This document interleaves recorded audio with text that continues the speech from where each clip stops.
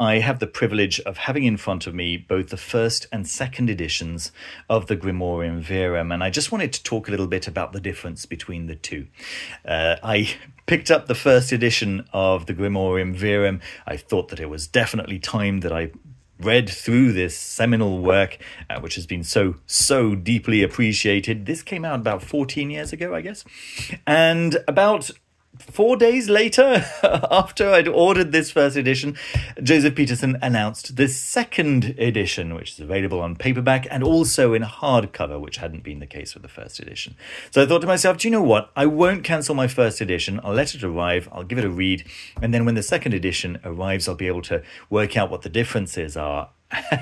The conclusion, folks, is that this video is not going to be a play-by-play difference between the two books. That would be absolutely impossible. If you want to get into the Grimorium Verum in a serious way, the way maybe Jake Stratton Kent did, and certainly Joseph H. Peterson has, as evidenced by his work here, then this is a lifetime endeavor. It's not something that I could possibly do in just a single week of working out the differences between the two. But I did want to give you the broad strokes. What is the main difference that should make you decide on one edition or the other? Basically, you should also know that the first edition is no longer available. If you want to pick it up, it'll have to be second hand. Okay.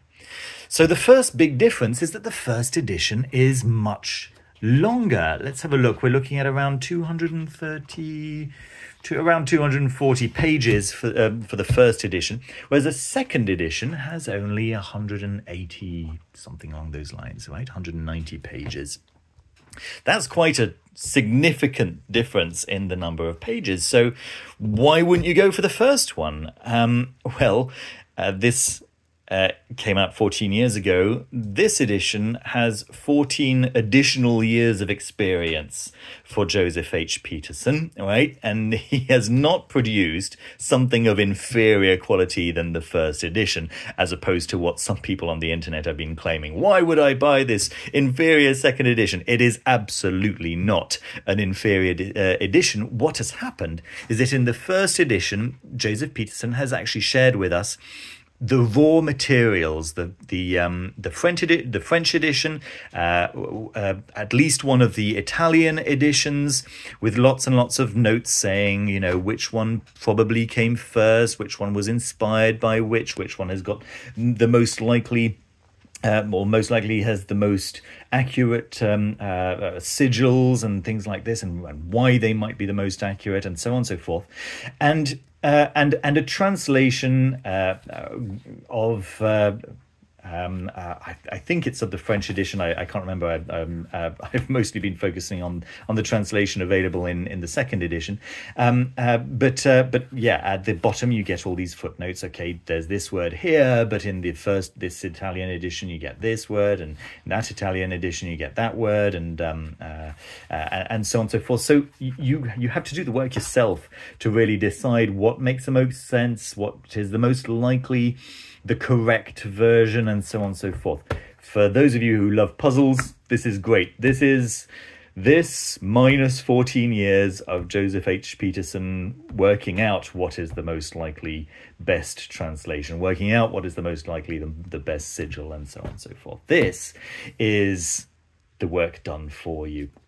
Okay, and instead of having just the full English text and then the full French text and then the full Italian text and then loads and loads of appendices going, yeah, there was also this this possible sigil, and I found this one in a one of the welcome manuscripts, and so on and so forth. This one just does it within the text, right? So you have this wonderful introduction giving you the full picture of what's going on here, the different manuscripts that were used, the likely best, most accurate translation, or the most accurate manuscript, should I say, and which one was most probably inspired by which. And then you get the French book and the English translation next to it, and then at the bottom of the translation you get instructions on how the Italian version differs. So you have all of the information in one place instead of all of the information in disparate places. Right, where it's really valid and useful to have the Italian version because maybe the French version doesn't have the same stuff, then you get the Italian version, right? But all of the information that is in here is also in here, just better organized, more accessible, and with Joseph Peterson's latest thoughts on the matter, right, after an additional 14 years of research, which goes to reason that the more recent research is going to be more accurate. He's had more exposure to more manuscripts and more information and better time to experiment possibly with it all. And of course, in the meantime, there's been Jake Stratton Kent's fantastic work, The True Grimoire, and no doubt many wonderful conversations between the two, right? So really, really cool. If you're wondering what the Grimorium Verum is at all, then I recommend checking it out. It is one of the darker grimoires available from the Middle Ages to the Renaissance, and it is it's essentially demonic work, and does not make use of thwarting angels. And I think this is one of the things that Jake Stratton Kent particularly appreciated about it, is that it was speaking to demons on the terms of demons, right, rather than as pests to be controlled and threatened, which may or may not be your thing, right? And let me give you an example here, possibly towards the beginning. Yeah, for example, this layman, right? This layman at the beginning. In the first edition, there's no layman given, and Joseph Peterson says, well, there's in most of the translations, there's no layman here. There's differing laymans. You can. Or Laman, not sure how to pronounce that. I've only really ever seen it spelt on paper. Basically a medal to wear on your chest for doing magical work. But there's the possibility that it may be something like this that I've added in the appendix. You can go and check it out. Here, it's right there. It's in the text. And he gives you a short mention that some of the translations don't have it. But this is, in fact, the most likely layman, and he tells you, and that's what it is, and it's right there for you where you actually need it, not put in the back of the book as a possibility. My guess is that it's been used successfully, and therefore it's probably good, right? So therefore put it in the text. What else can I tell you about this? Oh, it is print on demand, right? The hardcover is print on demand, and therefore it's of print on demand quality, which is absolutely fine. You can buy it on lulu.com.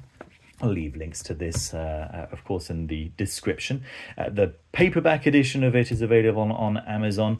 I think that you can still get the paperback of this on Amazon, but rather as second-hand or as from other marketplaces and things like this.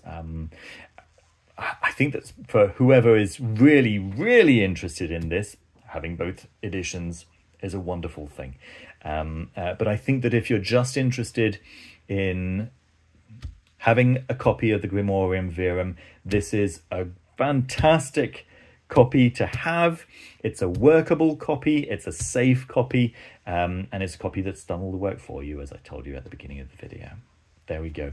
Really, really nice idea for the dust cover of this hardcover edition. This is what it looks like on the shelf. This is what the first edition looks like on the shelf. Right, you can see the different dates there on the bottom, which is cool. What else can I tell you? It's there's some really nice proviso at the front. There's a section of this grimoire which is something like amazing spells that you can do, kind of thing, and they're pretty shocking. They're pretty awful things, right? And Joseph Peterson does actually say in the introduction, please understand that this is, that at least that section, right, is just read it like it's some horror fiction, Don't go trying this stuff out. It's not going to work. Well, I can definitely go along with that statement. It's not going to work. It's a lot of fun to read, though, as long as you're not imagining that killing various things are going to produce are going to get you a girlfriend or whatever it might be, right? So yes, some very silly reading, but also some very serious reading, right? The early parts here are workable, and they have been worked very successfully by many magicians. I was interested to see actually for example, the sigil of Lucifer, which Lucifer in Lucifer's various areas. So Lucifer in the east and Lucifer in the west. Let me try and find it. I think it's right at the beginning. Come on, come on. Here it is. Yeah, and this sigil right here, which has been associated, I know, by the Gallery of Magic with Clonec, and that's actually not the case, right? Clonec has Clonec's own sigil, which I'm not going to find. I've just clearly demonstrated that my ability to flick through this is not great. But Clonec's sigil is actually in here in a way that actually does make a lot of sense. And you'll be able to see actually that here, for example, in the French version, you have the sigils of the French version. But here, in the English translation, there are some alternatives from Welcome 983. So you can see this sigil that I knew previously as a sigil of Clonec, but clearly isn't. Clearly is one of the sigils, one of the characters of Lucifer, is represented this way, and you can see how it's actually the same thing. There's this kind of eye in the bottom left-hand quadrant here. Then you've got these two mounds, and this looks like a single mound, but if you look closely, it is in fact two mounds. And then there's kind of this this cloud-like object in the bottom right-hand corner. You can see that they are the same thing. You can see that they're clearly inspired by the same things, and you can see that they clearly have a common ancestry, just with varying degrees of artistic talent and so on and so forth. It's fascinating reading. It's not something that I'm going to try. It's not something that I'm going to put into practice, but it's just very, very interesting, very, very interesting. Those of you who are worried you might get cursed by seeing these sigils and stuff, no. If it was that easy to